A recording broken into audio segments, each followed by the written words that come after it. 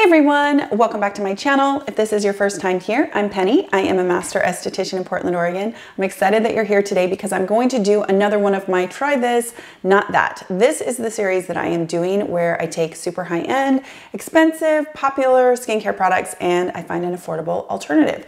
Sometimes that affordable alternative just happens to be better than its expensive counterpart. So in today's video, we're going to talk a little bit about some Drunk Elephant.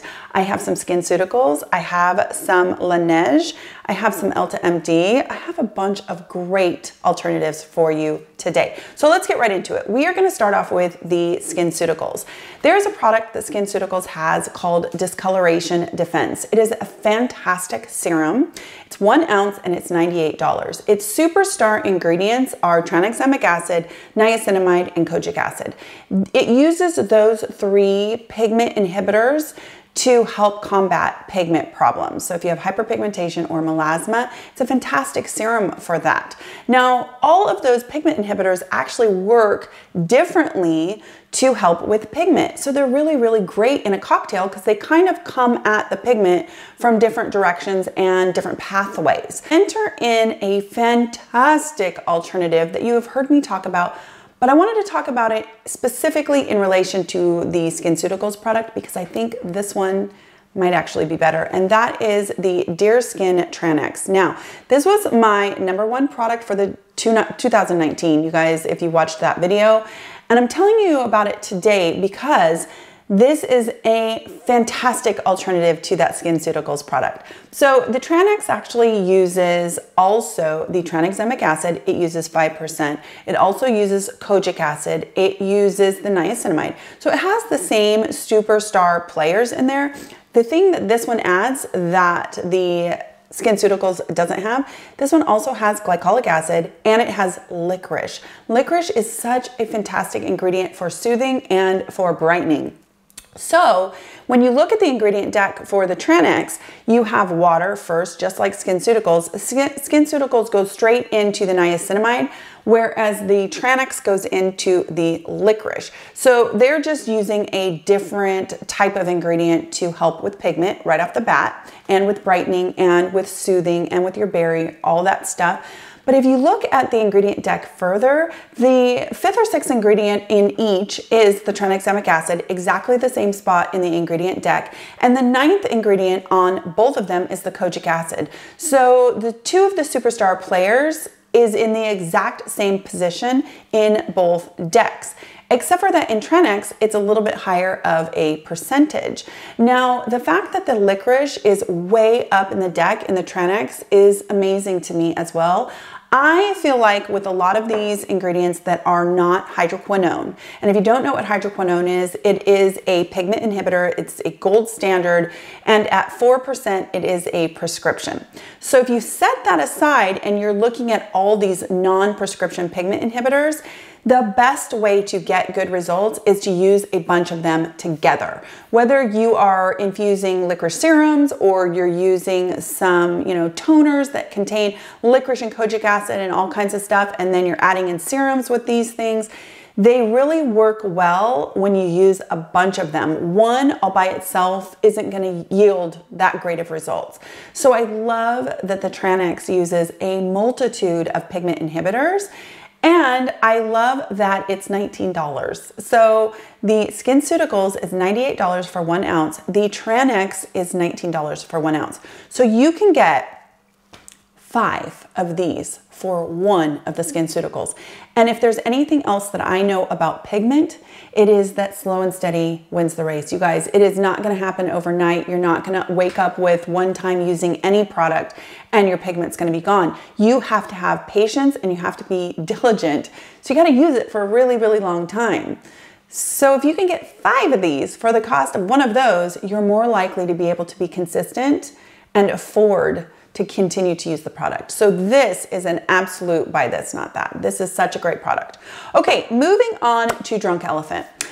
There is a product by Drunk Elephant called Protini. It is a polypeptide, kind of a whipped night cream, basically. It looks like this. And I have to say, the ingredient deck is really impressive. It is very, very impressive. It has all kinds of cell communicating ingredients. It has all kinds of humectants in it. It's just a really beautiful product. Well, I was searching for these, these alternatives, and I came across this product from Acure. Now you can get this at Target. You can get it at Whole Foods. You can, of course, order it online. You can get this in lots of places, and it runs between $15 and $20, depending on where you buy it, if you have a coupon, if you have a discount, that kind of stuff. Whereas the Protini is $68. Now, when I put the ingredient deck up, I want you guys to look at this closely. If you will see all of the ingredients that are identical between the two products, I put in bold. So when you look at the Acure product, there is not a single ingredient in the first 15 or 16, if I'm counting right. The first 15 or 16 ingredients match identically the Protini polypeptide cream from Drunk Elephant. Now, what's really interesting to me is in this Acure, what comes next after all those identical ingredients is something called ferulic acid, which is an amazing antioxidant, and a vitamin C derivative, which is also a great ingredient. So not only do all of those first 16 ingredients match identically, but the following ingredients right after that are also really stellar ingredients as well. Now, the difference does lie in some of the amino acids that are in the Protini, but where the Protini has all of those amino acids that come right after all the peptides, the Acure product actually has glacial glycoproteins. So they kind of have a different approach to using glycoproteins and amino acids, but a very similar kind of intent with those ingredients. This is one of those products that is a dupe. For sure, hands down, it's a dupe. When the first 16 ingredients match, that's a dupe as far as I'm concerned. Then when you compare the kind of the feeling of it, the texture, that kind of stuff, I'll show you. It's incredible, you guys. They are very, very similar. Makes you wonder if Acure actually did that on purpose. So you'll see this a little bit more opaque product. That's the Acure, and this is the Protini. So the Protini is slightly lighter. You can see that. That's the Acure. That's the Protini. But honestly, when I was testing it out, it did not feel heavy. Once it's blended in, it feels just like the Drunk Elephant, and I've used them both. I definitely recommend that if you are a Protini user and you love that one, give the Acure a shot, you guys. It is literally less than a third the cost for the same amount of product. So you could buy 3 of those tubes of Acure for the cost of 1 of the Protini, and the ingredient deck could not be more similar. And again, the Protini looks to be an absolutely excellent product. I'm definitely not saying anything negative about it, but if you can find one for, a third the price and it's pretty much identical, then hey, why not, right? Okay, next up we are going to talk about some Laneige. Now, if you've been here for any length of time, you know that the Laneige lip sleeping mask, this has been a favorite for a couple years now. I mean, I love it so much. I have several of these. I have one of these in the car. I have one at work. I have one by my bed. I mean, I have this everywhere. I love it. They're 20 bucks and you get 20 grams of product in here. I came across a product from a brand called Nell. It's this guy right here. And honestly, just by looking at the packaging, you can see they're trying to, give you Laneige vibes here. So the Nell is actually about $12, also made in Korea, and it is a lip sleeping mask as well. Now, this one uses petrolatum, so it uses basically like Vaseline, whereas this one uses a different kind of mineral oil alternative. So you have to kind of decide if either one of those products is something that you want to put on your mouth overnight. What I can tell you about them is that they are incredibly similar wearing, except for I think that the Nell actually leaves my lips a little bit more hydrated once it's gone. So let's compare what they look like here. You can see they're very, very similar.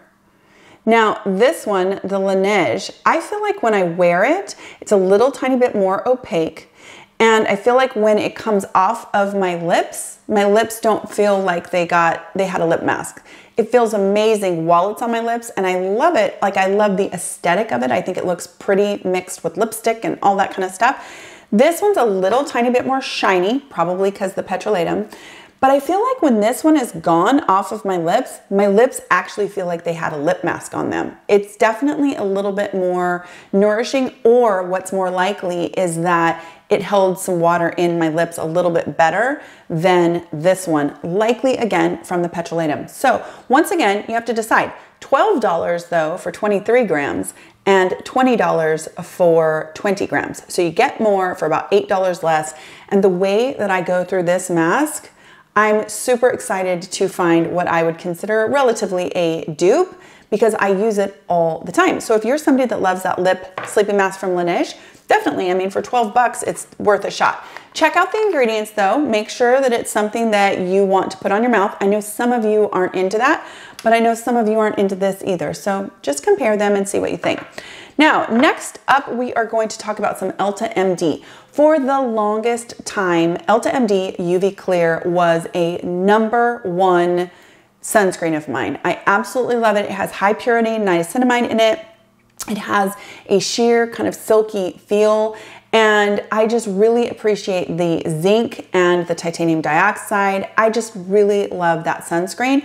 It runs around $35 or $37 until I discovered the Dermatology. This is Dermatology Tinted Moisturizer SPF 46. Now, it's super important because there's several different Dermatology sunscreens.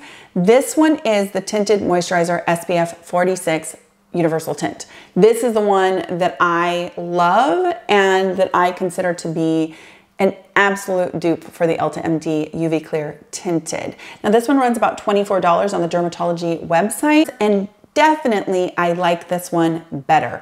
And it is a dupe, you guys. It has the high purity niacinamide in it. It has some other fantastic ingredients.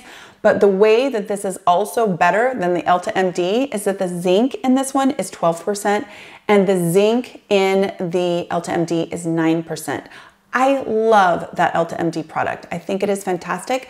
Occasionally, it will pill on me. Depending on all the stuff that I'm using on my face, it will sometimes pill. And I don't know about you, but there's nothing worse than doing your makeup and you start to pill from your skincare. I can't stand that. I have not had that with this, and it's just beautiful, and it's significantly less money. I mean, it's still not a super cheap sunscreen at $20, $25, but it's less than $37 and it's better. So it is definitely a try that's not that. I love the tint. I think that the tint is better than the Elta MD. For me, the Elta MD sometimes can look tiny bit orange. I still like it, but this one is the Dermatology, and you can see it truly is kind of a universal tint. Now, if you have a darker skin tone, you know, universal tint is kind of a ridiculous statement, honestly. But what I like about it is that even if you were a little bit darker skin tone, it doesn't have white cast in it, and it just kind of disappears without any white at all. So to me, that's the intention of the universal tint. It's not that obviously it's everybody's skin color, because that's ridiculous, but it's that it doesn't leave that white cast, so most people should be able to use it. So comment in the comment section if you have tried this one and what your skin tone is and how dark you are or how light you are, and if this worked for you, because I'd be curious for other people to hear from different, you know, people with different skin types and skin tones, because I'm basically right in the middle. I'm a light medium person, so a lot of the universal tint stuff works for me, but I know it doesn't work for everyone. So I'd be curious to find out, and I'm sure other people would as well. So that is definitely a try this, not that. My last try this, not that is two definitely different-ish products, but I want to encourage you to give these a try. And that is actually the e.l.f. These are the charcoal hydrogel under eye masks. It says depuff and detoxify for a bright and re-energized under eye area. Get 3 of these for $8. I'm sure that there are sales going on all the time on e.l.f. or, you know, that kind of thing. I bought mine at Target. I paid $8 for them. I actually, pulled them off the shelf and bought them. I love under eye masks. I think that they are a great way to start your makeup. Prior to your makeup, if you're feeling puffy, if you're feeling dehydrated, if you're feeling like you have dark circles, I think under eye gel masks are a really great remedy to that and can perk up your face before you do your makeup. So that said, I have tons of them. I have hydropeptide, I have Lemieux, I have some snail from Mizon. I also have green tea matcha. This is from, who's this from? This is from Once Upon a Tea. I have tons of these under eye masks. This one from e.l.f. is exceptional. Has no fragrance in it. It has some really great ingredients. And what I really like about it is when you take it out of the package, let's see if I can show you guys. When you take it out of the package, they come in this package like this. You can see I use them. There's a ton of serum and gel along with the patches. So what I do is I take my finger and I really apply as much of that as I can to my under eye area before I apply the under eye masks. And then I leave them on as long as I possibly can before I go on with my skincare routine. I like that the serum is kind of already in there with the mask and there's enough to apply. Each one of these sets ends up being about $2.66, whereas my other really go-to one that I enjoy very much is my hydropeptide. And this one runs about $6 per package, and it actually has a couple ingredients in there that I probably shouldn't be using around my eyes. A couple of sun sensitizers. I love the results though, so I still will use it, and then I'm extra careful with my sun protection, but the e.l.f. doesn't even have any of that. So for me, even though it's not a dupe, it is absolutely a try this, not that, and it's not just hydropeptide. I just recommend if you like under eye masks, this one from e.l.f. is really good. Now, they do have another version and it's like hydrogel. That one had a few questionable ingredients in it, whereas this one that is charcoal doesn't. It's got a really great ingredient deck. It has that licorice in it again. It has some niacinamide. It's just a really great deck for that skin under your eyes. If you're trying to pep up, you're trying to get rid of some pigment, that kind of stuff. So again, another try this, not that for your under eyes. So those are all of my try this, not that suggestions. If you enjoyed this video, I hope you'll give it a thumbs up. I hope if you're new, you will subscribe. And please, if you are still here and you're one of my subscribers, will you tap the bell? My analytics tell me that I have 19% of you only tapping the bell. I would love it if you did, because then you would actually find out right when I put a video out and maybe you could watch it. So I hope you guys are having a fantastic week, and I will talk to you in my next skincare video. Take care. Oh, don't forget, good skin does not have to be expensive. You don't have to break the bank to have good skin. Love you guys.